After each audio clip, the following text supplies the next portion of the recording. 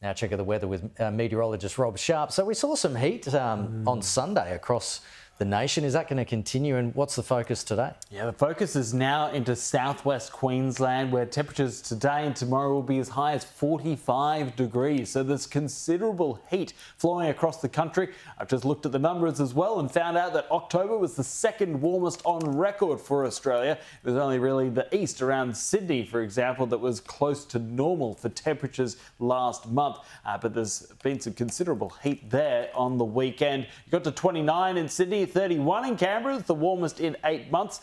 But for today, the heat well and truly embedded in central Australia, but it will flow down again into the southern regions through the next couple of days. So tomorrow heating up in SA, by Wednesday into the southeast for Victoria, and Thursday targets Sydney and New South Wales more broadly again, before we see that heat build even further for Queensland with a severe heatwave for a number of regions.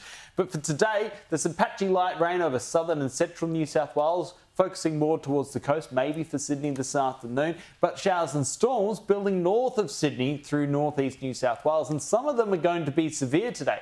Damaging winds the main threat, large hail and heavy rain also a chance today as well in those red shaded regions.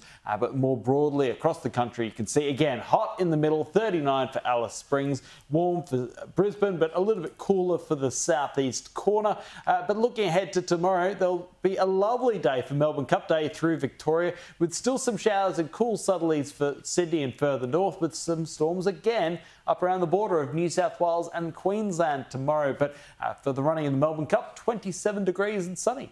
Sounds good. Thanks, Rob.